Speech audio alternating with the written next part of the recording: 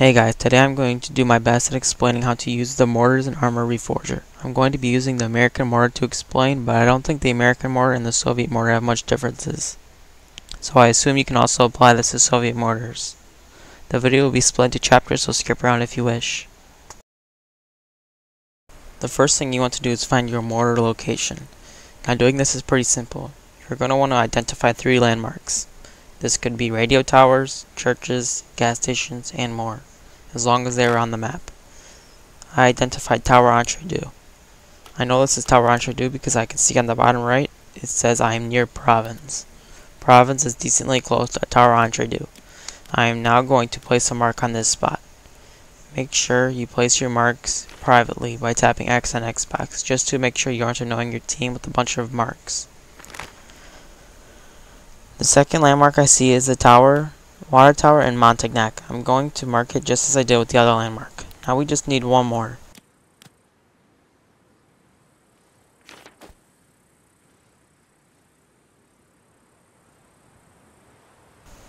There is the Montagnac Church. That is our third one, so I am going to mark it. Make sure when placing marks you zoom all the way in and get as close as possible.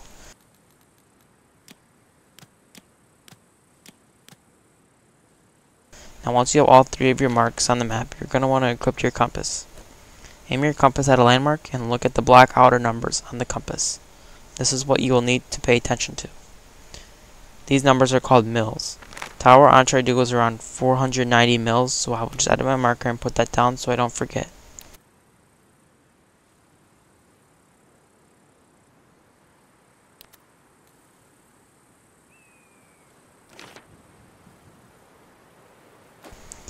Next landmark is the water tower. That looks like it's on the 62, so it is 6,200 mils. Another thing to keep in mind is that you should add 2 zeros after you get your mils from the compass. Let's say the compass reads 3, then you will add 2 zeros to get 300 mils.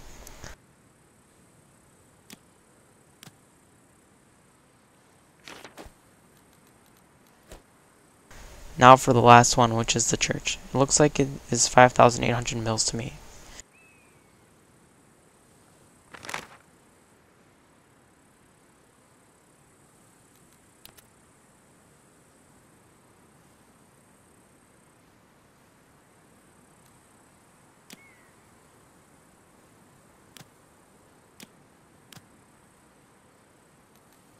We have everything set. Now we just need to bring out the protractor. Try to get the point as close to the center as you can.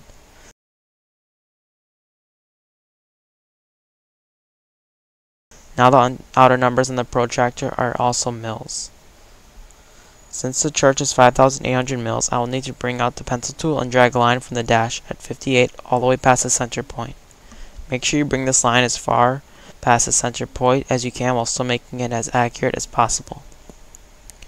Now of course, it won't go perfectly through the point, but that is fine, as long as you get it close. Now I will do the same thing for the other 2 landmarks.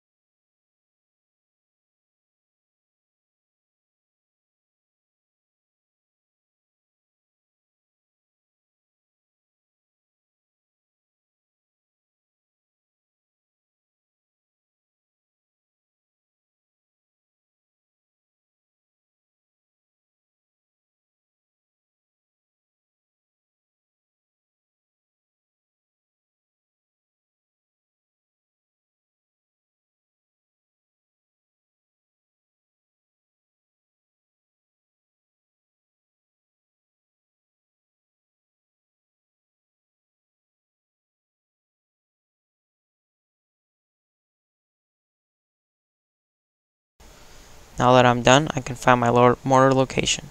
In the center of the 3 lines is where I am located. Be sure to place a mark there calling it mortar so you don't forget.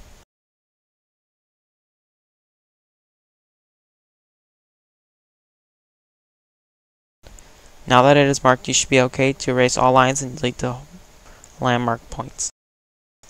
Now I will explain the easiest way to skip this whole process.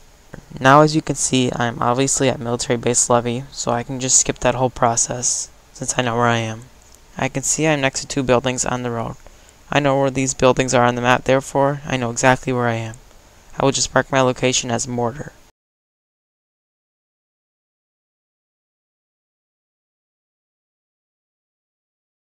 This is by far way easier than actually pinpointing where you are.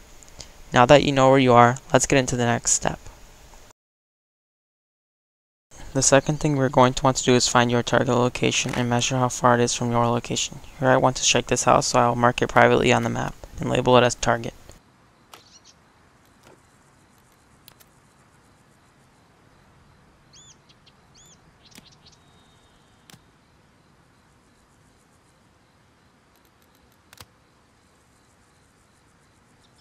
Once I am done, I will then bring out the pencil tool and draw a line from the mortar past the target. Be sure to zoom in all the way while doing this.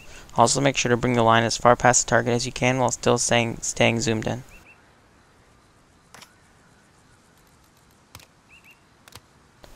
Now I will start the measurements by bringing out the protractor. Bring the protractor to the center of the mortar location. Get it as close as possible, as you guys know from the last step. The outer numbers on both the compass and protractor are mils. I can see that the red line goes to the dash right next to this 56. Each small dash is 20 mils. So this is 5,620 mils. I know this because if I take 56 and add 2 zeros, I get 5,600 mils. Adding the small dash, which is 20 mils, gets me 5,620 mils. Now once you get your number, be sure to place a private marker on the map so you don't forget what it is. I suggest also adding direct, which means direction, just because this number is a direction in mils that the mortar will need to face. I accidentally moved the protractor, so I will just move it back. No big deal if this happens. Next step would be rotating the protractor by holding RB on Xbox and moving it along with the joystick. Just get that line that is labeled as N to connect with the red line.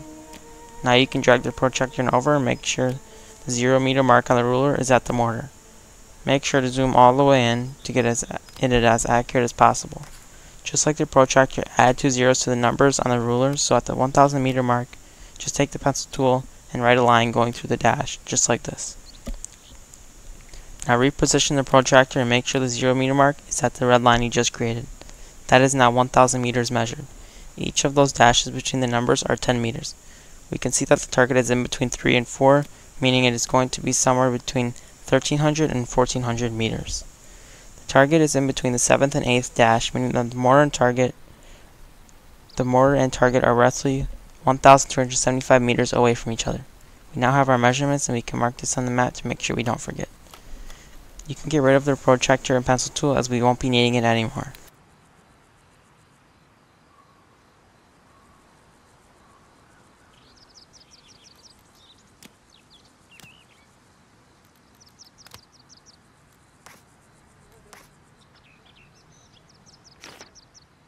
Now I'm going to get on the mortar.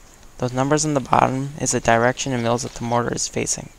Earlier we marked it on the map as 5,620 mils, so I will now apply that number on the bottom. The mortar is now facing the direction of the target. The reason we got the distance between the mortar location and the target location is for the numbers on the left. I will now get into that in the next step. I created this image to better explain how mortar elevation works. The mortar represents the mortar, obviously, and the tank is the target. You can move the mortar tube up and down. This is the elevation and it is in mils. The higher the elevation in mils means that the shell will take longer to land and it will land in a shorter range. Looking at this image, we can see that the mortar is now farther from the target. We will now have to lower the mortar tube, which lowers the elevation in mils. Since they are farther apart, we cannot go as far up in elevation, because if that happens, the shell will land short. The elevation needs to be lower in order to hit its target due to the long distance. First, I am going to go ahead and grab the ballistics manual from this crate. You need this in order to shoot the mortars accurately. On the left here is the range, which we measured earlier to be 1,375 meters. M stands for meters. 1,400 is the highest possible range that I can go to, and 1,300 is the lowest possible range. This is because 1,375 is in between them.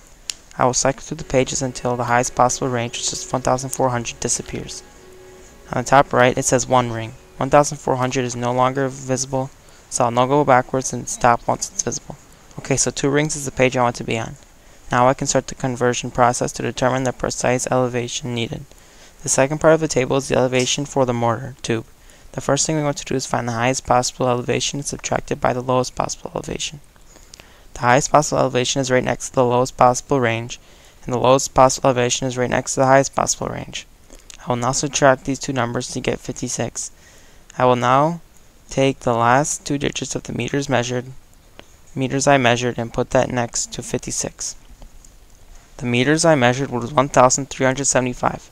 So I will take 75 and put that next to 56 as a percentage. 75% of 56 equals 42. Now I will subtract 42 by the highest possible elevation to get 1,090 mils. The reason why I do that process is to find the perfect amount of mils needed instead of rounding 1,375 to 1,400 and using 1,076 mils. We now have 1,090, which will allow us to be much more accurate. You can feel free to pause and take a picture of this screenshot of this formula because it is very helpful in getting accurate calculations. Trust me, once you get used to this and understand, it becomes very easy to do. I'm now going to place a mark on the map which is labeled 1090 mils elevation, just so I don't forget. This is our precise elevation for the mortar tube in mils. Now we can move on to calculating for the elevation difference between the mortar location and the target location, which would be our final process in calculating. It shows the mortar location elevated above the target location. Elevation is very important, so it's important you understand its impact. The original precise shot, which is labeled in the picture, is where the shell would land if you did not account for elevation. We can see that it is off even though it shouldn't be. The reason it is off because the mortar location is elevated above the target location. Not raising the elevation of the mortar tube when the location is higher than the target location will result in an overshot. Because the shot is overshot, we'll need to raise the mortar's elevation. The reason we should raise it is because the higher a mortar's elevation means the shorter the shell will fall, and the lower a mortar's elevation means that the shell will fall further. So whenever a mortar's location elevation is higher than the target location elevation, you need to increase the elevation of the mortar to prevent it from overshooting. This image shows the target location being higher in elevation than the mortar location elevation. The original precise shot undershots, as we can see, because the target is elevated. The reason why it hasn't hit the target is because we haven't accounted for elevation difference between the mortar location and the target location. When we account for elevation difference, the shot lands. Because we have undershot the target, we need to bring the mortar tube elevation down. This will allow the shell to go further, and it will then hit the target. So whenever a mortar's location elevation is lower than the target location elevation, we need to lower the mortar tube's elevation.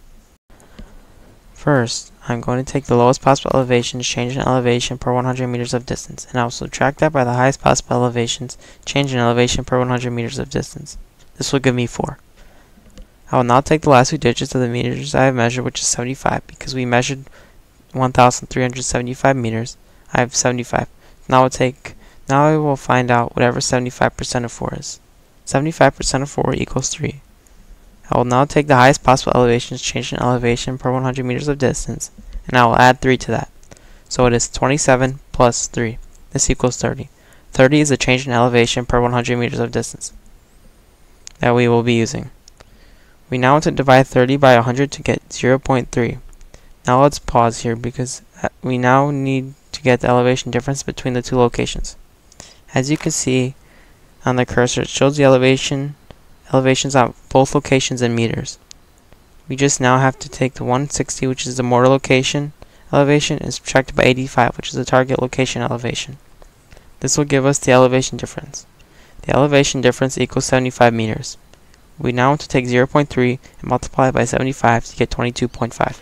Rounding this number gives us 23. We will label 23 as a variable e. Using the rule that states, if mortar location is higher than target location elevation, then add e to precise elevation, we will get our answer. If we follow this and add 23 to 1090, then we will get 1113 mils as our new precise elevation. I am now going to edit the old precise elevation mark and correct it. As you can see, I accidentally put 1112 mils as the precise elevation instead of 1113. This is a minor mistake and won't change much, but this just shows that mistakes do happen when doing this, but hopefully they aren't major mistakes.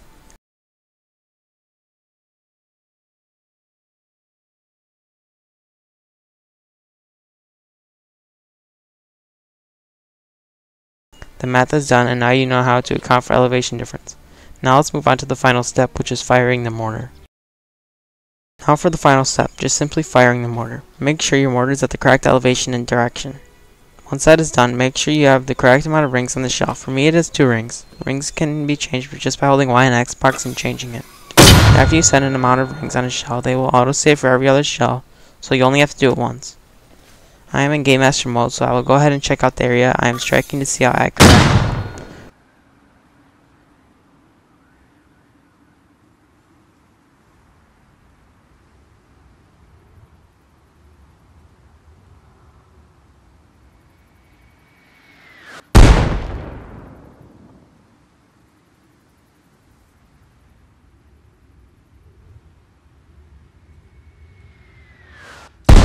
Look at that, the first shot is dead on the house. The reason the second shot wasn't on the house is because anytime you shoot the mortar, it will move around, so you have to reposition it.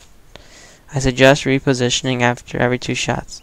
Mortaring is also more effective with multiple people doing it at the same time. Hopefully this guide can help you land your shots more accurately. If you have any questions or comments, let me know in the comments section.